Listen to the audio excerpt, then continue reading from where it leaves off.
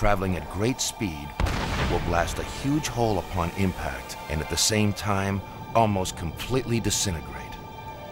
The mysteries of Tunguska and Meteor Crater were solved.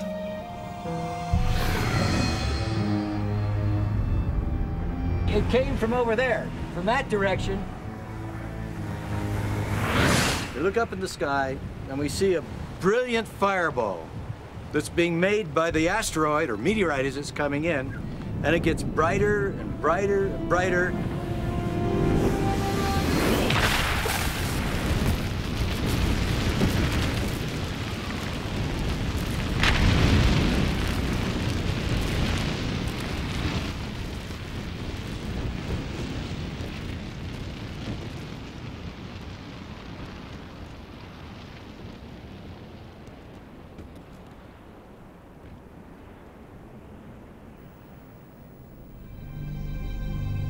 Gene's explanation of Meteor Crater was controversial, but the reason he studied craters in the first place seemed downright crazy. When he was 20 years old, more than a decade before the space program, Gene had a hunch America would soon go to the moon. And why would you go to the moon? To study the moon. And who do you send to study the moon? You send a geologist, right? I was going to do whatever I could do to stand at the head of the line when the time came to be the geologist chosen to go to the moon. Can you imagine any greater adventure? I couldn't. I thought, well, I better learn something about craters.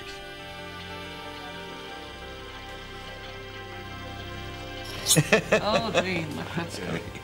Oh, look at that. I'm ready. Gene dared confide his dream only to one person. This was 1951. When we first met, I just thought she was the neatest gal I had ever met. That's it. His wife, Carolyn, would become his lifelong accomplice in dreaming and scheming. What attracted me to you? What's that? I think it's your enthusiasm about things. Gets this big smile, and you know he's just full of joy and enthusiasm for what he's talking about. Gene has a way of getting what he wants. We choose to go to the moon.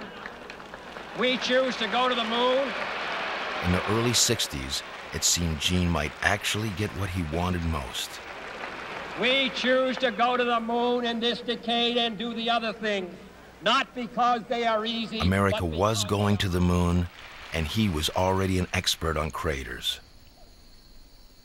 There were many thousands of them on the near side of the moon alone. Gene believed they could yield tremendous knowledge about the role of impact in shaping not only the moon, but the Earth as well. The moon is this slate that nobody's been erasing. The record that we're seeing of bombardment, all of those craters that we see on the moon, are a record of the flux, of the hail of bullets coming by that's hitting both the Earth and the moon. If we want to see what a very fresh, big impact crater looks like when it's first formed, we look at the moon.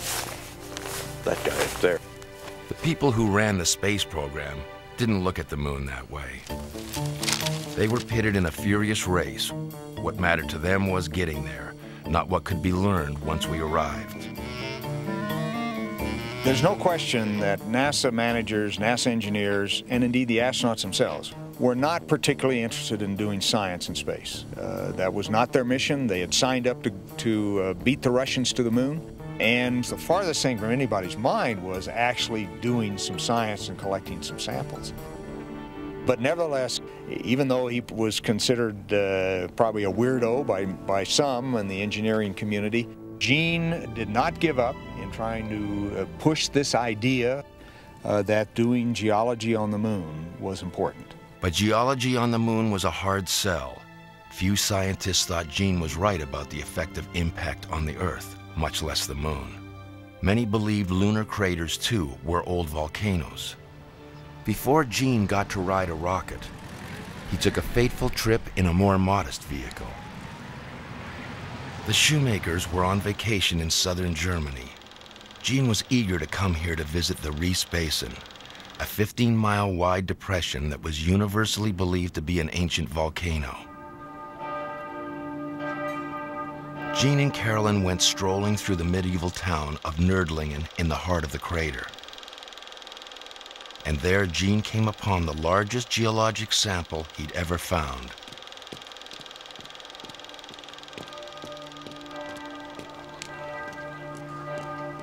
St. George's Church, 500 years old, was built of local stone. Just looking at the rock made me stop and say, whoa, wait a minute, what's this? I think I know what this is because I've seen something like that before.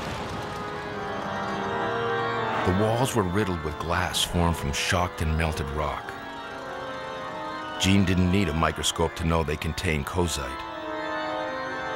He was thrilled beyond words, and I was for him. Just to go along and just admire all of this evidence for impact and the formation of a giant crater, and here it is incorporated into the cathedral, and it was just a very strange and interesting feeling, and saying, ah, yes, you know, we know what this is now.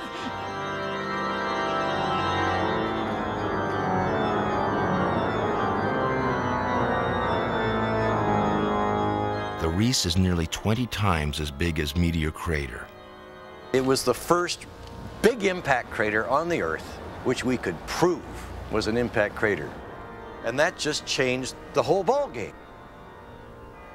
This was impact on an entirely different scale, brought on by a mile-wide boulder that drastically changed the landscape 15 million years ago.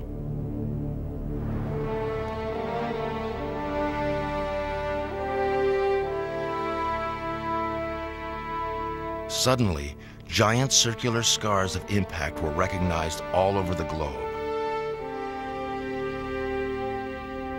Some were 200 miles wide.